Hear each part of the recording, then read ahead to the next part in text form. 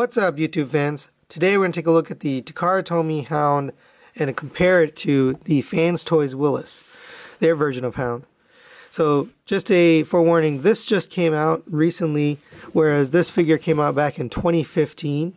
So it is a little bit dated, but they're both very good, high quality versions of Transformers Hound. So that's where we're going to take a look at it. Obviously, this whole video is my opinion. So if you have one or the other and you prefer it, then you win. You get what you like. So these videos are really my opinion based on handling both figures, so that if somebody hasn't purchased one of these, they can make a decision. But if you've already purchased one and you're happy with your purchase, then I'm glad that you got what you wanted. So with that being said, let's get into the review. I will try to keep the Takara Tomy Hound on the left and the Willis figure on the right, but I may get messed up during the video, but we will try to keep that consistent. So let's get into it. So we'll start off with accessories here in robot mode, and here's everything you get. There's a lot of stuff for both. They both have pretty good selection, but there's some stuff that's pretty much the same. So let's just eliminate the things that we get the same. So they both have a gun. Clearly Willis is a lot bigger. They both have the hollow guns. We'll take those out. They both have the laser scope. Now this one has a little extra piece so you can mount it in robot mode, or you can use this gun in robot mode. But I also showed in my review you can use this in robot mode as a gun in his hand, so we'll take those out.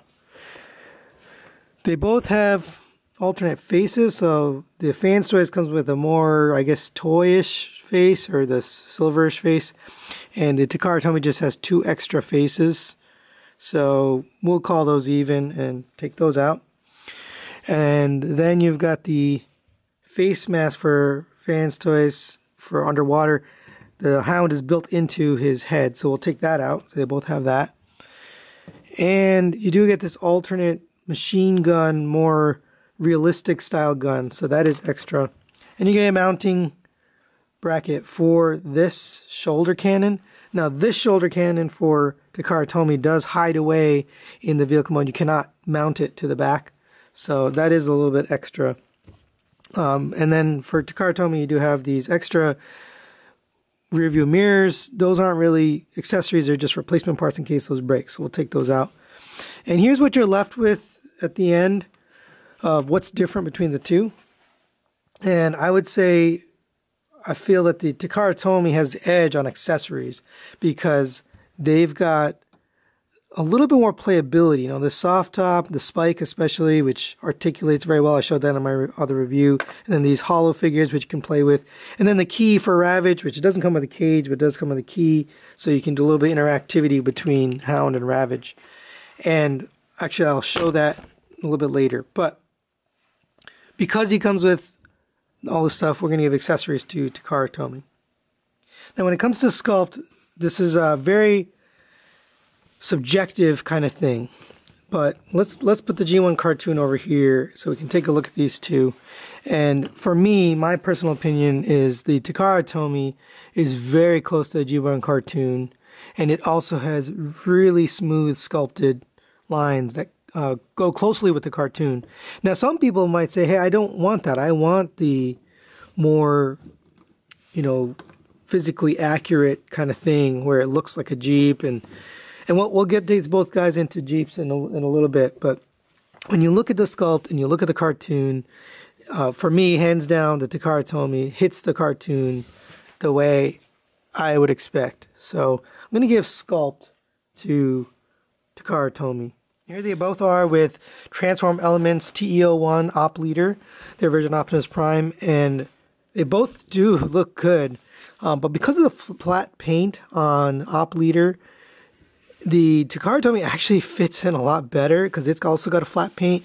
Now, that's a little odd because the MP44 is not a flat paint. It's a glossy paint. It's got glossy red and glossy blue. So I find it odd they didn't use glossy paint on MP47, which was a release that came out after Optimus Prime. So I'm not sure why they did that, but with my collection, I've got Op Leader. I did have MP44 and I got rid of it. So this is my Optimus.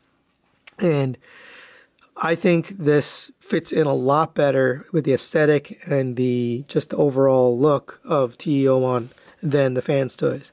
Again, don't get me wrong, I like the glossy paint, I like the look of this, I like the shiny versus the flat, but in terms of my collection, this seems to fit in better with Op Leader. Now in terms of build and paint, the FansToys had a lot of die cast. So this entire top section is die cast. There's die cast back here. This windshield is die cast. There's die cast in the feet. Almost the whole foot is die cast. And then the entire figure is painted. Let's see if I can get in close and show you this metallic-y flecked paint, which is really beautiful. And unfortunately, the Takara Tomy paint is a flat paint. It doesn't really shine. And again, they're going for the cartoon, the G1 cartoon. I would have preferred a shiny paint. Also, the other problem with the paint on the Takara Tomy is it flecks off. So let's just get in close here. Hopefully I can show you this. You can see there's some paint issues right here that are coming off, and also a little bit on the thighs. You can see little bits flake off, and that's due to articulating him. We'll get to articulation in a second. But because of the paint issues that you get with the Takara Tomy, and the fact that there is literally no die cast, at least I couldn't find any die cast on this figure. Some of maybe the inner hardware might be metal, like some screws and stuff, but I couldn't find any hardware that was die cast. So I'm going to give build quality to FansToys, because they've really nailed it with this solid feeling. You know, it takes you back to the G1 days where all the toys were die cast. You know, it just feels like that. And so, and then the paint itself, really, I've transformed this many times, and the paint does not wear off. So I'm going to give build and paint to FansToys. So articulation-wise, these guys are very different. This was much older figure, so the technology and the hardware is different. But I'm just going to show you some of the limitations. I don't want to go through every single piece of articulation, but I'll show you where especially where they're different. So the head, the FansToys is on a swivel, a rotating swivel, so you get up and down and it rotates. But the Takara Tomy is on a ball jointed swivel, so you get the side to side, you get that extra movement. It also moves in and out this way, so you can get him a little bit further out. If you wanted him all the way out, you can push it in. So you got a lot of options there with this head. Now, some people don't like the neck, the fact that it's on this post. I'll be honest with you, I've transformed this several times. I've been playing with this for the last few days. I don't even notice or bother with this. There's just appears to be a little bit of kibble there. It doesn't really bother me. And I don't have any issue with that neck joint there. Other articulation that's different, the FansToys has just a 90-degree bend on the elbow. The Takara Tomy's got a double jointed elbow that gets you all the way up to there, so you get the full articulation. Also, the Takara Tomy has a swivel and an ab crunch up to there. The FansToys does have an ab swivel, but no ab crunch. If you try to get the ab crunch, you end up taking it apart, so there isn't really a crunch there. Ankle-wise, you do have the same level of tilt, but the rotation here is a little bit hindered and also sometimes gets loose, which makes it hard to transform to pose the FansToys one. It still gets it. You still get the ankle tilt and ankle pivot. It's just they get loose over time. And then you've also got this swivel and rotation. This one does go up and down, but it doesn't have a swivel. So more articulation on this as well. So all in all, oh, and also forgot about this, the butterfly joint for the arm. It does break up the sculpt, but you do get it. So you could bring the arms in closer to each other if you needed to for some particular pose. So all in all, you get a lot more articulation.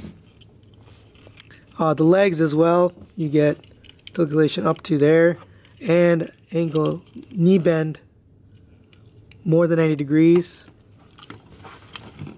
For the FansToys, this is not a hip skirt, so it gets hindered there.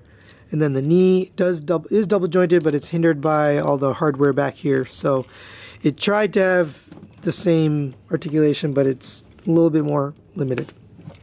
So that's really it for articulation. So based on the extra articulation you get with the Takara Tomy version, we'll give Takara Tomy the articulation. Let's move on to transformation. So I'm not going to actually do transformation on screen. Now I realized I never actually did a review of the FansToys Willis.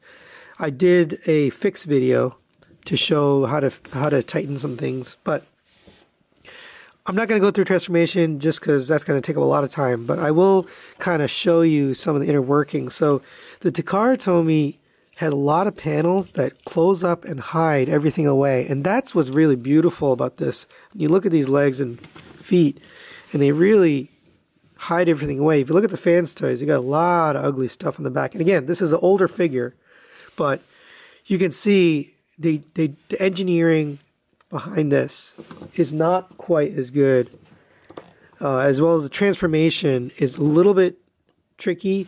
This one, again, the transformation is complex, but if you follow the instructions or you follow a video, you can very easily get it to here without breaking anything, without causing any problems. The FansToys, there was a tricky bit with the head and the arms. The arms are all tucked up into here, and there was a sequence, and MGO did a really good video showing you the sequence in order of how you had to do it. If you don't follow that sequence, you can't get it into robot mode. It's very difficult. So for transformation, we're going to give that to Takara Tomy. And going along with transformation is engineering. The engineering on this Takara Tomy is just outstanding. How they get it from vehicle mode, the very accurate vehicle mode, to this robot mode is really impressive. And again, don't get me wrong, I still like the FansToys transformation, but and engineering, but you can't really compare the engineering between these two. The engineering here is just really high quality. So I'll give engineering to Takara Tomy as well. Here we have them in their alt modes, and they're definitely different sizes, but they've got a lot of similarities. So a lot of the details, they both got the winch, they both got the rear view mirrors on the side, they have the lights, although the Willis has a little bit more detail on those lights. These are repro labels, but you know, you basically can put them in the same spots, so you can have the Autobot symbols. On the inside, or on the back, I guess, you've got the jerry gas can and the spare tire. Now the Takara Tomy tire is broken up because it transforms with the figure and goes inside the feet. So that's a little bit ugly, but not too bad. These have to be removed for transformation. So it's hard to say which is better, because hey, do you want to remove stuff and you can peg it onto the back of the windshield in robot mode, but both of these go into the feet, which is kind of cool. Or you can take them off, and these you just take off. They are painted nicely over here. They've got that glossy paint. They both have really nice detail on the tail lights. So this has the red and orange. This has got that copperish orange color. You can take a look at the detail inside the cabs, and you can see the Takara Tomy one has a lot more detail. It even has Jeep written on the steering wheel there. Spike out of the way, or J. It's got a J on the steering wheel. It's got all the gauges. So the detail inside is very nice. It also obviously comes with Spike, so that's a nice added bonus as you get Spike with the thing. And then the last detail here is you can open the hood. You can't open the hood on Willis. And if you look inside the hood, you actually see some detail there. And it kind of looks like an engine because the way the arms are positioned, it makes it look like an engine. So that's a really neat little detail. Now let's bring in MP10 for comparison. So here he is. And in terms of scale, it does feel like the FansToys is a little bit big compared to MP10. This one seems to fit a lot better, the Takara Tomy, in terms of size and scale. And one of the things that's a giveaway is the wheels. The wheels on the Willis are even bigger than MP10. They're a little bit smaller on the Takara Tomy version than the MP10, but they're pretty big still. So I feel like in terms of the alt mode scale, the Takara Tomy definitely fits in better. In terms of playability, accessories, and how you can play, the number of accessories are about the same, but the details on this, the opening hood, the interior, the fact that you have a spike that comes with it that sits inside the vehicle, the canopy that can be mounted on top. Here's that canopy. And all of those extra details just add to the play factor of this. I'm not going to put that on, but it does go on there. All the playability adds to the playability of the Takara Tomy. So for that reason, I'm going to give the Alt mode to Takara Tomy. Now the final factor is cost. So when we look at the FansToys, when it was a release, I believe it was $100 at retail. Obviously this price has gone way up since the third-party aftermarket prices have shot up on this guy. He's now going anywhere between $140 to $200 depending on condition, whether it's new or not. This guy, brand new, is $160 retail. You could have got it from Amazon Japan a little bit cheaper, but at this point you can't get it for that price, so you're going to pay $160 at retail from any of the bigger stores. I do find this hood popping open kind of irritating, but based on those two retail prices at release, I got to give it to FansToys for having a pretty good price when it released. Final thoughts wise, I think both of these are pretty good figures. You can see the scores up above. I think it's 6-3 for Takara Tomy over FansToys, and the score doesn't say it all.